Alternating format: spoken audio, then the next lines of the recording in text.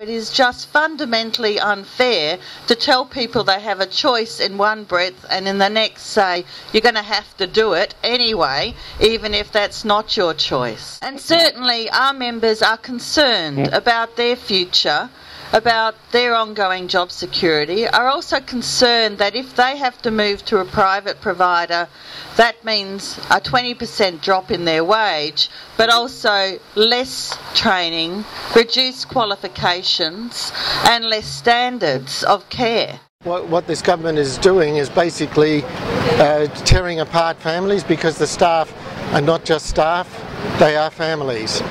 We are not being given a choice. There is no choice here. We don't mind that private people can bid to look after the home, but the status quo has got to be one of the choices. And as I say, my daughter has suffered a lot in her life, and this will make her suffer more.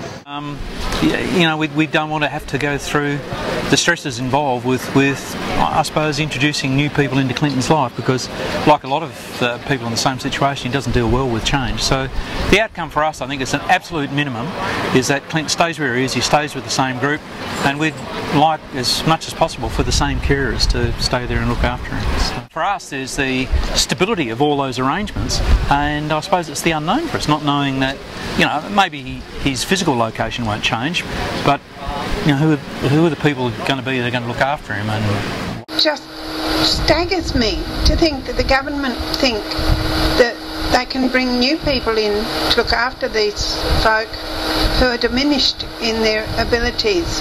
What's he going to do when it's new people and with only a couple of weeks training? This issue is about everybody being able to choose where their loved one fits in, where their loved one is comfortable, and you should remain, and that choice should remain with you.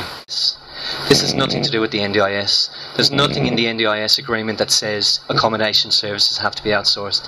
So please, if it's not broke, don't fix it, because it can't be fixed with a new team.